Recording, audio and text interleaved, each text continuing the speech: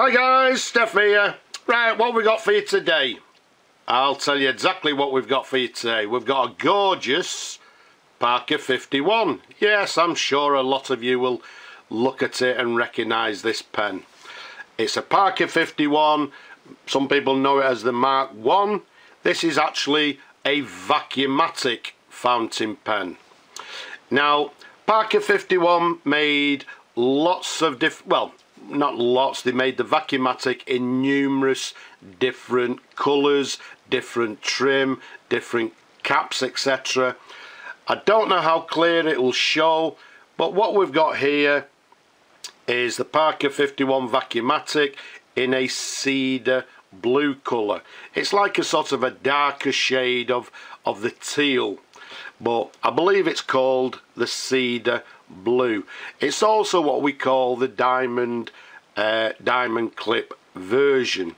But as I say, it's the Parker 51 Vacumatic. I've made you lots and lots and lots of videos on Parker 51s. If you're interested in them, go and have a look at them. But this one was just a lovely example. I thought it was worthy of a review.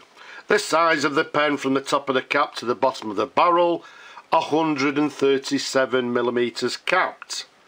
Around the barrel, it's a nice 12mm in diameter. Now, as I say, this one being a Vacumatic means that what we simply do, we unscrew the cap at the end there, and there you go. You can see it's got this plastic plunger to the end or underneath the blind cap. There's the blind cap, and what we do, we dip the nib in the ink and we press down numerous times on the plunger to fill the pen. We'll show you that in a moment.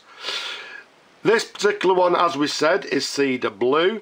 It comes with a gold filled cap, in the fact that if I bring it quite close, and there you'll see the well, not the barrel imprint, you'll see the cap imprint reads 1 in 10 14 karat gold filled, and then just underneath there it says made in USA, and you can see the pattern is these lines running the length of the cap.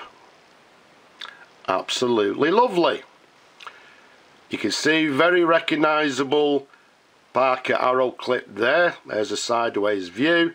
Slight difference being, as we said earlier, this one is what we term as the blue diamond, which incidentally, I've told you this information before, so I don't want to get too much into sort of the history, etc. But the blue diamond was a way of sort of, it was actually a warranty mark, if you like. Any blue diamond, it was actually Parker's way of showing that it had a lifetime warranty. But you'll see there, just below the blue diamond, it's got the word Parker. If we take you up to the top there, a lovely clear grey jewel. As I say, in lovely condition. The only little thing, if you like, is this little ding there, and to me it's such a tiny ding that I thought, right, just leave it. It just gives the pen a little bit of character. Apart from that, in absolutely beautiful condition. I've put a new diaphragm in the pen. Everything internally has been clean, the collector, the feed, the nib, etc. Let's take the cap off. Let's give you some customary twirls of the pen, as we do. A few people don't know the cap inside. I don't know if you'll actually be able to see it. Has this sort of clutch inside the cap there, which sits on the clutch ring on the barrel there. Right, let's take you to the section, the very recognizable section.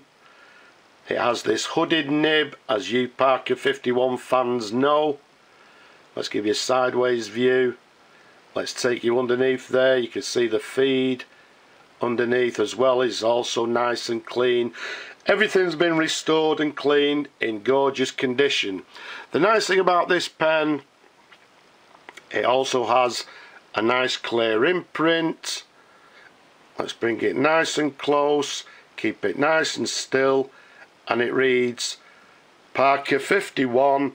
To the right of the 51 it has the number 8, which is dating this pen to 1948, and just below there you can see it also says made in USA.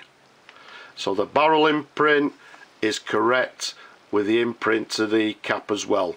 So it's a made in USA 1948. Incidentally, the nib inside is actually a year younger. It's actually dated 1947. Also a USA nib as well. So as we said, it's a Vacumatic. There we go. There's the blind cap. So what we do, we dip, well, okay, yes and no. I can hear you already. Let's see it writing. Okay. So what we do, we dip the section in the ink. We press on this plunger numerous times. In effect, what happens, it stretches or opens the diaphragm inside, which creates a vacuum, which in effect then sucks in the ink into the barrel. I'm only going to do it a couple of times. It's only for a writing sample.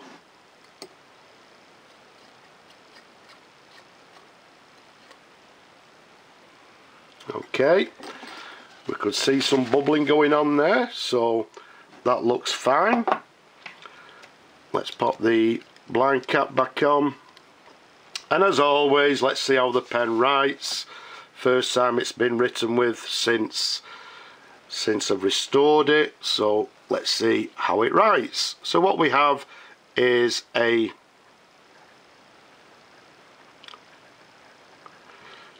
Parker,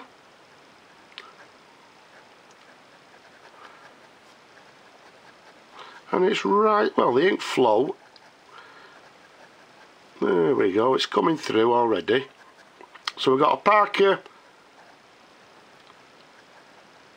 51. It's a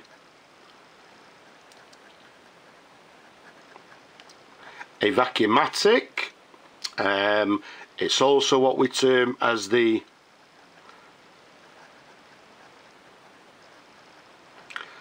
Blue Diamond version.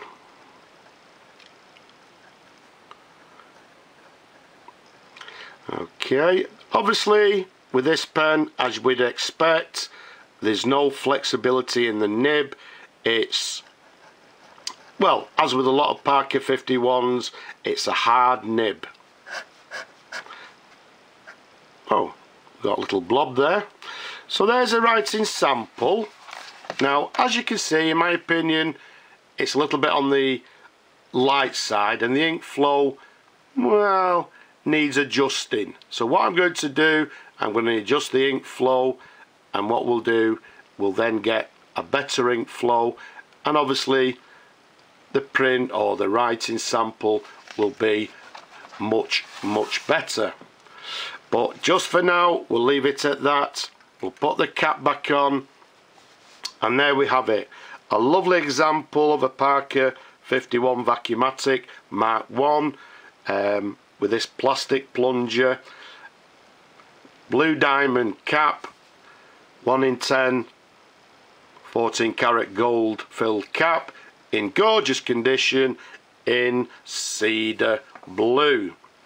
So I hope you people have enjoyed looking at the pen as much as I enjoy showing them to you people. Don't forget, leave a comment below, don't be shy. Subscribe to the channel, don't miss any videos, and if you possibly can, all the work that I do sort of takes time, effort, etc. I have to finance it somehow. If you possibly can, please support my work. But for now, I'll just simply say bye bye for now.